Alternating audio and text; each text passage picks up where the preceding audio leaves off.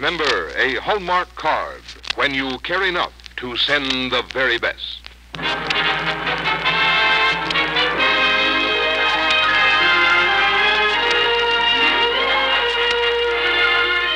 From Hollywood, the makers of Hallmark cards bring you a true story from the life of William Harvey, starring Herbert Marshall, on the Hallmark Hall of Fame.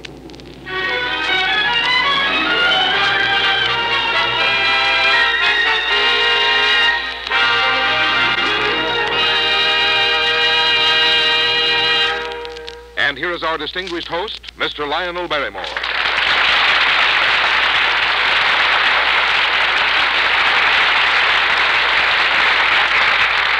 Good evening, ladies and gentlemen, and welcome to the Hallmark Hall of Fame. Tonight, a remarkable true story transcribed from the life of a 17th century doctor. His name was William Harvey, and he performed one of the most courageous operations in the history of medicine. It involved a dying king and a battle. And we welcome back as our star a dear friend, Herbert Marshall. Now, here is Frank Goss. As the Christmas season approaches, one of the most enjoyable prospects is the sending of Hallmark Christmas cards, to be chosen with pleasure and mailed with pride. For in Hallmark cards of any price, you'll find the inherent quality and craftsmanship you want in your personal greeting to your friends. And the familiar hallmark and crown on the back of the card shows, too, that you care enough to send the very best. Lionel Barrymore appears by arrangement with Metro-Goldwyn-Mayer, producers of Athena in color, and starring Jane Powell, Edmund Purdom, Debbie Reynolds, and Vic Damone. And now, with Herbert Marshall as William Harvey, Mr. Barrymore brings you the Hallmark Hall of Fame.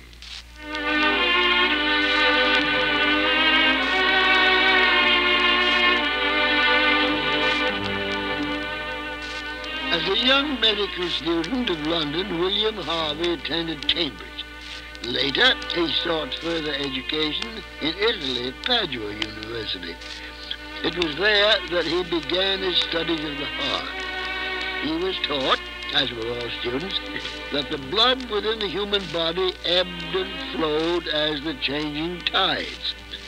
Unlike the other students, however, he did not accept this theory. Eventually, William Harvey became an outstanding physician, but his real interest was constant, the human heart.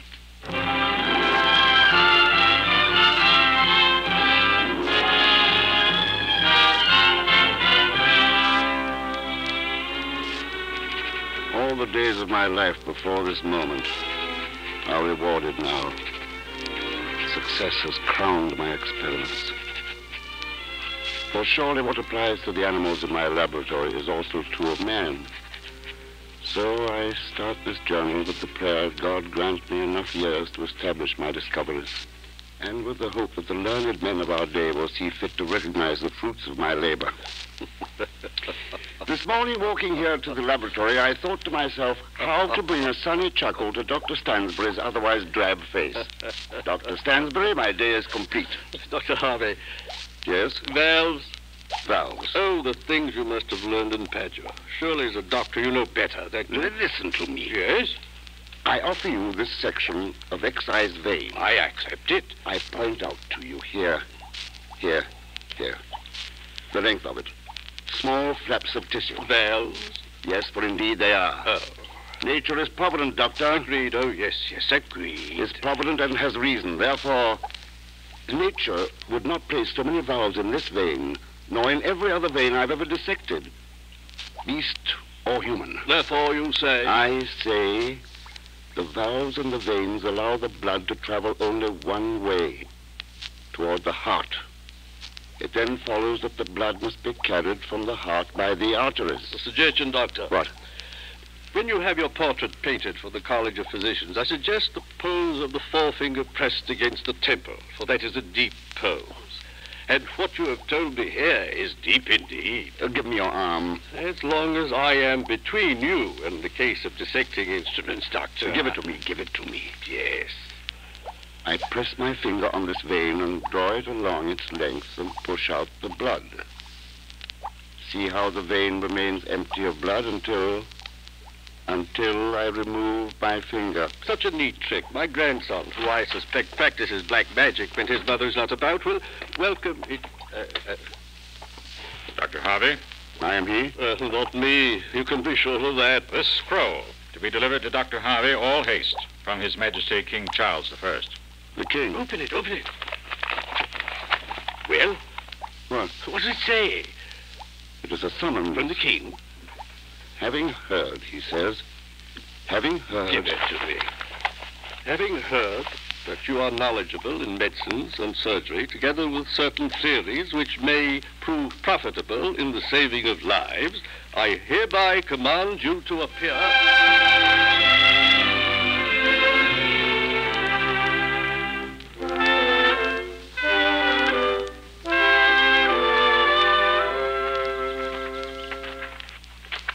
It has to do with the circulation of the blood, sire. I see. That the blood is carried from the heart by arteries and to the heart by veins. Then the heart is a pump. Exactly. And not the liver, as has been said for hundreds of years. 1400 years, Your Majesty. Our theory has not changed. It was the Greek physician Galen who Yes, first... yes, but other things trouble me.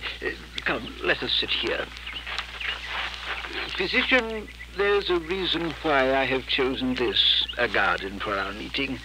My relation with you should not be made stark by protocol. I do not understand, Your Majesty. That group of roses there is no more beautiful for your king than for yourself. Therefore, before it, we are equals. But you are... Sovereign of England, yes. And you will keep me so. I? As my physician, for I have heard you are the most skilled in the realm. Well? I am deeply honored. But do not let the honor replace the skill. Be honored for the moment and forget about it. Yes, sire. Physician? Yes, sire? In much of England I am despised. Cromwell says I have usurped the powers of Parliament. What do you say to that? That politics have no interest for me. But yours is a dedicated life. To my laboratory and my theory, yes, Your Majesty. Which is well, for I am vulnerable, physician. How? To you. Though I am sovereign flesh, when I am ill, it will be up to you to cure me or not to cure me. According to my politics, sire? Well? Suddenly, sire, I am no longer honored. Suddenly, for you, my skill has fled. I ask your pardon, Dr. Harvey. I must be sure. I ask humbly that you be physician to me in peace, and now there is strife in the north, in war. Agreed? Your Majesty. My hand on it. There. And now you are a king's man.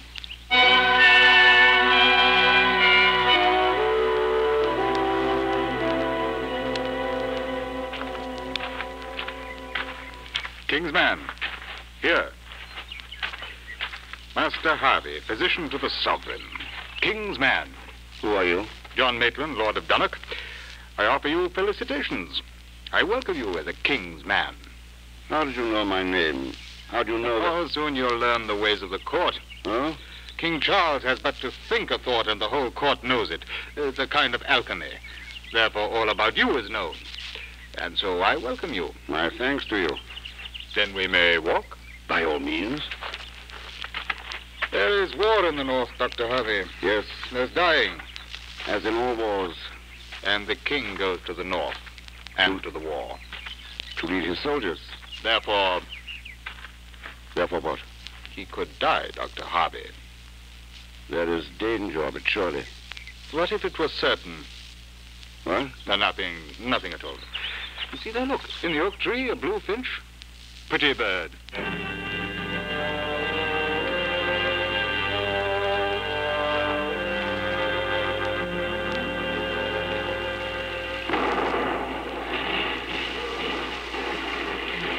Soldier, this will protect you from the rain. Yes. Oh, this war. A sea of blood will roll before they take our king's head from him. Master Harvey. Dr. Kilgore, yes, what is it? Don't need it. The man grievously hurt. Soldier, hold the cloth tightly, and I will come back and see for you. Yes. Come then, Dr. Kilgore, show me the wounded. Oh, yeah. He's dead. Not even your foolish theories can save him. Perhaps nor save any soldiers. Yours are thought for the laboratory and not for flesh and blood. Oh, yes, I know your operations with the animals. But animals are not humans, Dr. Harvey. Let me remind you.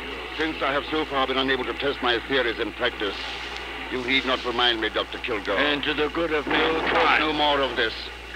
Wait. What is... There. Another has fallen. Quickly. Help me. Help me. It's the king. My physician. Bring him to me. Get Master Harvey. I am here, sire. I was walking on... What is it to me, Master Harvey?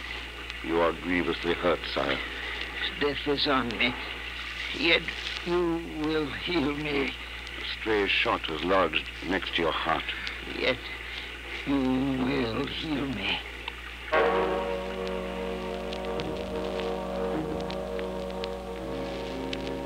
The lead which lodged in the king's breast was of the size of the final thumb joint and lay next to the heart.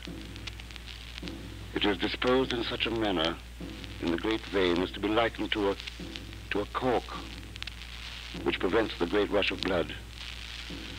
Truly death is upon our king. Yet he has charged me to save his life. It is a vexing time.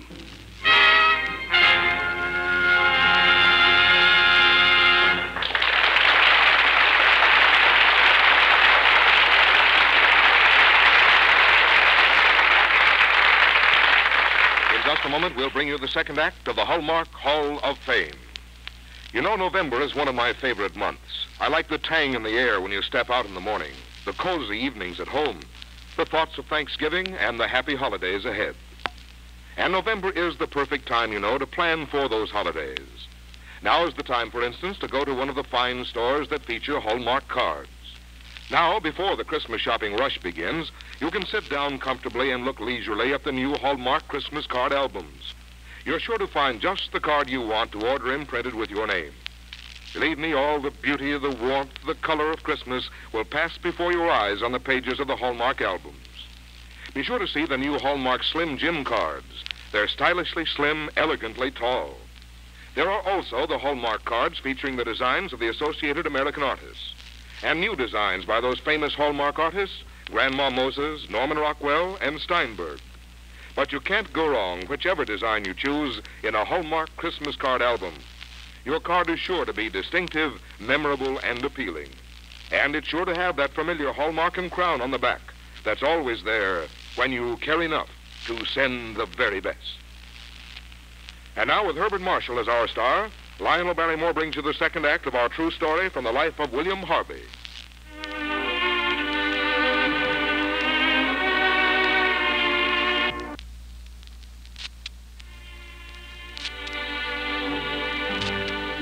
England in the 17th century was a time of internal strife.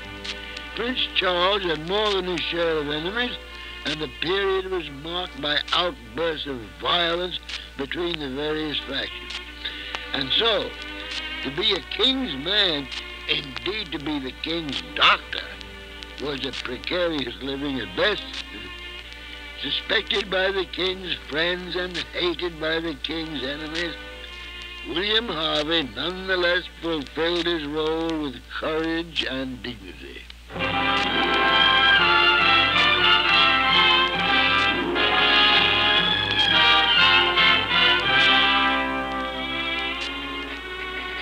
The memory of it to be recorded in my journal.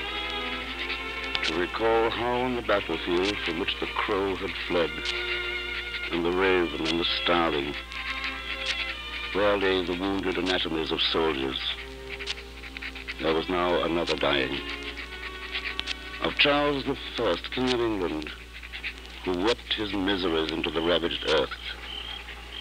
We lifted him, Dr. Kilgore and I, and where the king had fallen, there was scarlet dew on the heather. We carried him to his tent, and there I attended him till he slept. Then I went back to my own tent, and for a long while watched the spinning stars and heard the far-off sound of night battle. And then, from far, a rider.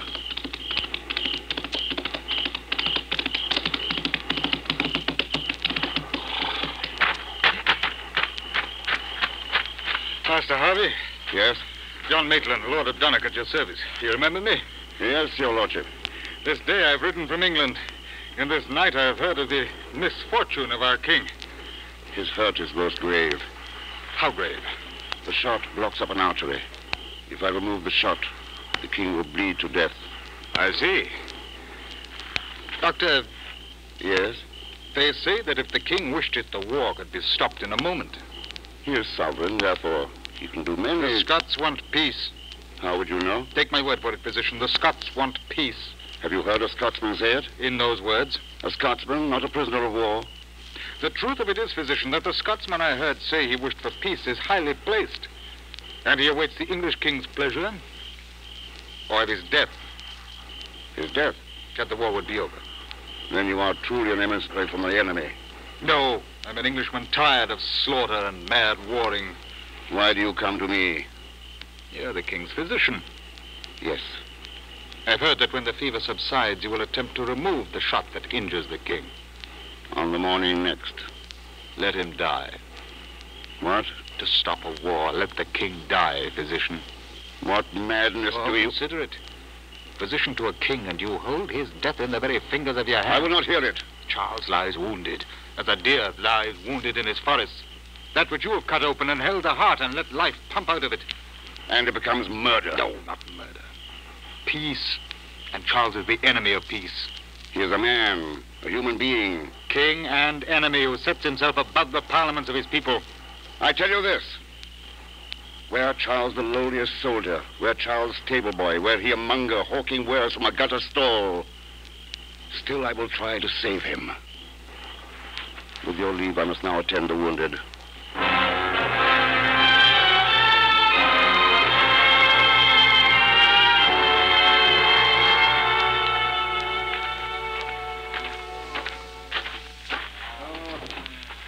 But hold this poultice to the wound, Your Majesty, and it will ease the hurt and hold the flow.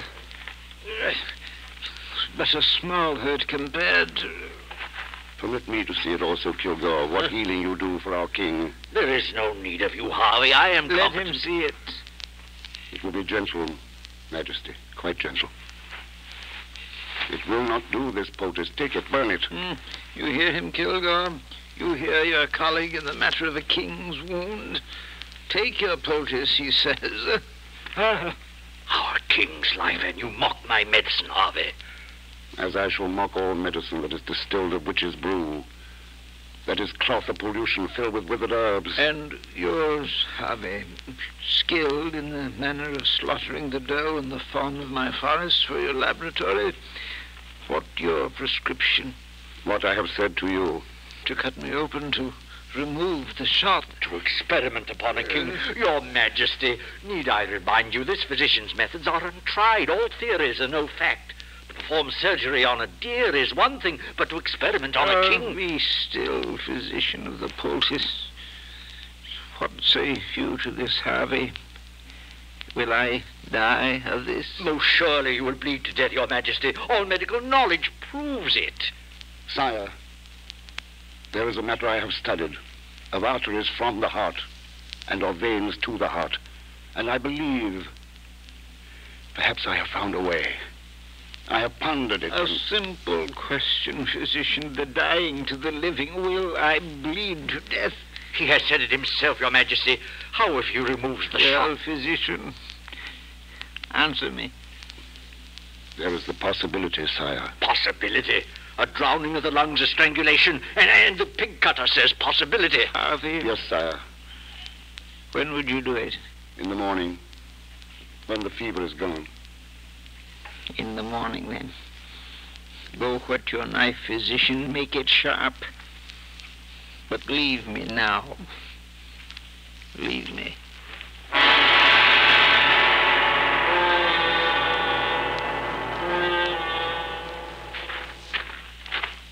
Seize him. Seize him. What manner of violence? This manner, Master Harvey, that these men of my choosing do now seize and hold you. I will call to the guard. And if you do, they will choke the tongue from your mouth as easily as the roosters crow. Show him. Now, my pistol. If your eye to beget a silence. Release him. You mean to kill me, then? First to bargain again. Let the king die. Kill me. While we waited for you, we opened a chest of your belongings. There were papers in it. My notes. My experiments. Papers of a learned man. Physician's treatise upon the flow and secret of life. How many years of scribbling, physician? Of experiment, of fatigue, of nights without sleep. How many years? The years of my life. Bring one to me, Harry. Here, your lordship. Now hold it to the light of the torch that the physician may read the title of his work. Read it. Of the heart and of its blood. How many years? The years of my youth. Put torch to it, Harry. Burn it. No. And you, Roger, hold up another paper so that the physician may read. Read it. Exercises in the matter of birth. How many years? I do not know. I beg you, do not. My entire life, invaluable knowledge. Burn it, burn it. Now, all of them, Harry. Burn the physician's life. Put to flame the years of his youth and the years he cannot remember. Burn them. Destroy them. No, no. My life. No, and you, Roger. Smash the vessels and the retorts and the cylinders of glass. What say you now, Master Harvey? I shall operate upon the king, and I shall use whatever skill and knowledge I possess to save his life. I am sworn a physician, and a physician I shall be until I die. Bravo, bravo. Well said, Master Harvey. Kilgore. Oh, forgive the intrusion, gentlemen. I came but to see Master Harvey. Who is he? But a number of physicians, gentlemen. By chance, I overheard your words to Dr. Harvey, and so I bring a thimble of advice. What advice? The notes you burned are worthless, the ravings of a fool, and as to the operation on His Royal Highness, do not prevent it. Plead for him to perform it. Thus will you serve your purpose. Is this true, physician? Ask Master Harvey. It is truth the operation has never been performed before, and there is grave danger to it. Thus speaks the king's physician. Harry, Roger, come. We're done here. My work destroyed, but you have saved my life. My pleasure, Master Harvey. I wonder if you will do as much for the king.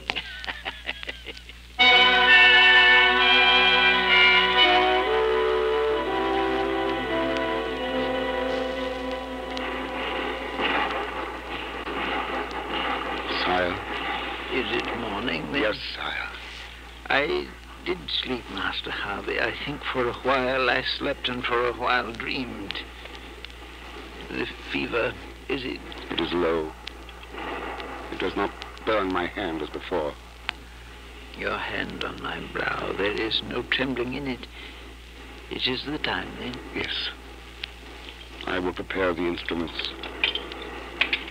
Master Harvey, Yes, sire. you will heal me. Lie still. Lie very still. Cut deep, surgeon, and cut fast. And quickly remove the death that lies against my heart.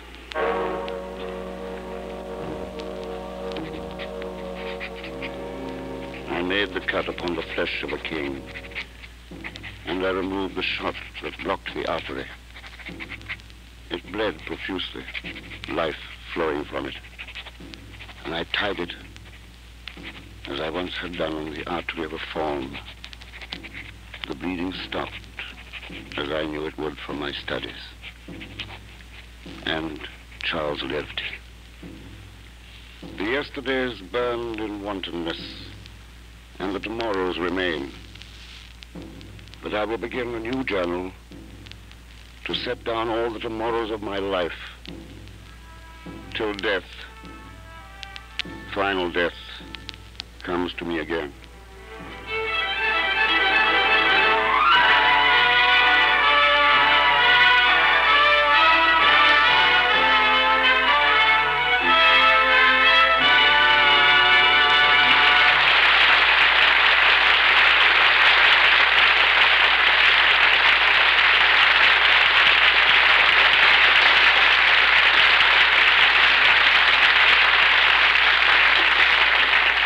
Although the operation was a success, Cromwell's men had succeeded in destroying William Harvey's writings. His immortal De Motu Cordis, which means the motion of the heart, was the only book to escape the flames, and it became the guiding star for future generations of physicians in their study of the human circulatory system. The success of the operation on King Charles was enough to change 1,400 years in the history of medicine and pave the way for our modern heart specialists. Now here's Frank Goss. Mr. Barrymore and Mr. Marshall will return in just a moment. In the current issue of Coronet magazine, there's a very interesting article entitled, "Christmas Starts on a Sunday in November This Year." It explains that this year, in a rebirth of religious spirit, Americans will observe more fully than ever the Holy Advent season, the days before Christmas. Now, there are many old world customs of observing the Advent season, but the best-loved tradition is the sending of Advent cards in November. And this year, the article announces, Hallmark cards are bringing this cherished custom to America for the first time. Actually, each Hallmark Advent card is 24 cards in one. For these Advent cards contain 24 little flaps to be lifted up, one a day, from December 1st until Christmas Eve. Each little lift-up reveals a new scene or verse. Some reveal, day by day, the story of the Savior's birth. Others show pictures of Merry Christmas customs. These Hallmark Advent cards cost just 50 cents or $1. You'll want them for youngsters, for Sunday school classes, and families. But remember, Hallmark Advent cards are mailed in November. So be sure to look now for these beautiful new Hallmark Advent cards at the fine stores where Hallmark cards are featured. And now, here is Lionel Barrymore. You know, Bart, it took a lot of courage for William Harvey to use King Charles as his royal guinea pig. Yes, Lionel. And you seem to have an uncanny knack of finding important and significant incidents from people's lives which make remarkably fine drama for your Hallmark Hall of Fame. Well, thanks, Bart. And next week is no exception. Tonight's story was about a 17th century physician. For contrast, next week we're going to present a true story about a 19th century lady doctor, Rebecca Lee Dorsey. It's also a little-known incident in her dramatic battle to win acceptance as a physician. And as our star, that great lady of the American theater, Miss Helen Hayes. Wonderful, Lionel. Helen Hayes as Rebecca Lee Dorsey. Sounds like worthwhile listening. Indeed it will be, Bart. Thanks for joining us this Sunday, and until next week then, this is Lionel Barrymore saying good night.